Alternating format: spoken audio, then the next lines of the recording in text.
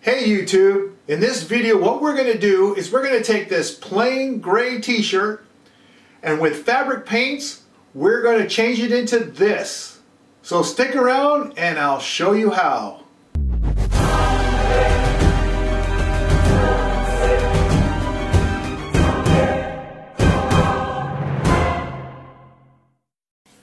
Now in order for me to complete this project, I'm going to be using this product here, as you can see right there, and that is a Hapree fabric paint, and there's several colors in here. There's the front of it. Okay, looks like there's 12 milliliter containers in here. I'll just go ahead and open it up. You can take a look, and this is fabric paint. There it is. Look at that. Pretty cool, huh? 1, 2, 3, 4, 5, 6, 7, 8, 9, 10, 11, 12. And there's your colors. Alright. Also that comes in this package.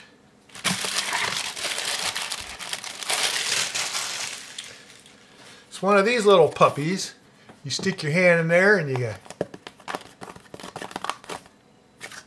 Okay, so all I'm going to need now is a paintbrush and to start painting my design on the t-shirt. Okay, so here's my t-shirt. I'm just going to go ahead and throw it up here. Hold it down with my pencil sharpeners. Alright, and you got to make sure that I find the center area here of the shirt. Alright, it's about 21¼ inches across. The chest here would be the center, 10 1/8. And I'm just going to take a pencil here. Okay, so 10½ plus 1/8, so that'd be 10 5/8. That'd be right there.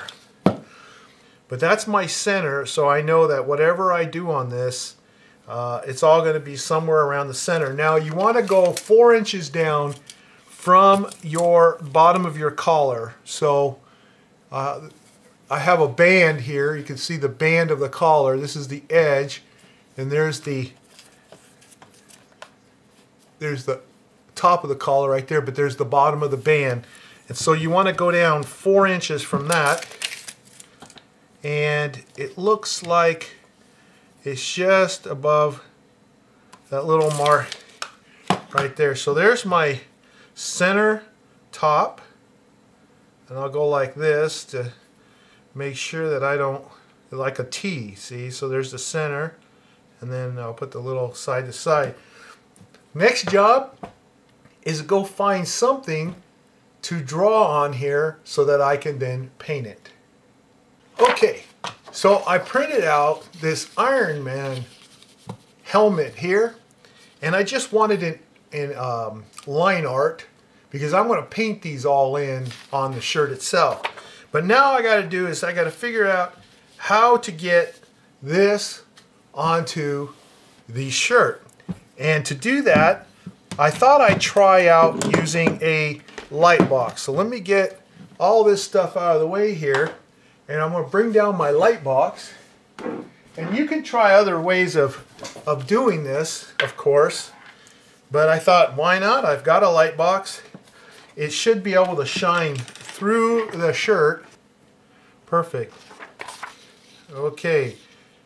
And now I have my drawing here. I'm going to go underneath the shirt.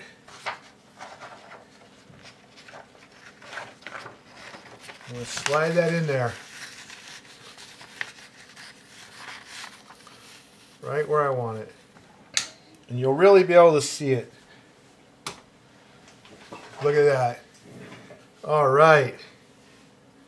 Now, make sure I got that exactly where I want it. I want to make sure that Iron Man's head is centered. Looks good. Alright. But I'm going to go ahead and use this black marker here. And that's what I'm going to draw with very carefully.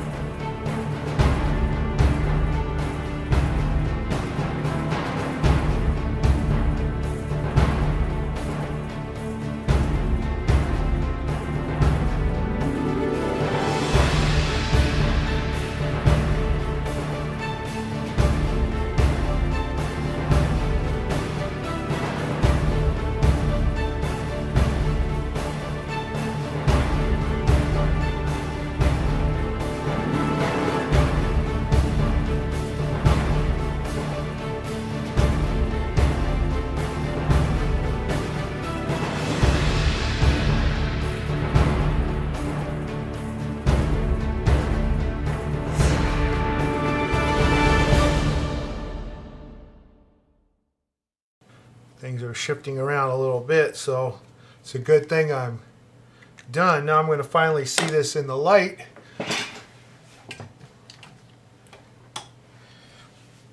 Yeah, that came out pretty darn good. Before you start to paint, what you're going to need to do is you're going to need to get something and put it underneath it so it doesn't bleed all the way through to the back of your shirt as well. So for that, a big old sheet of drawing paper, which I'll go ahead and use it.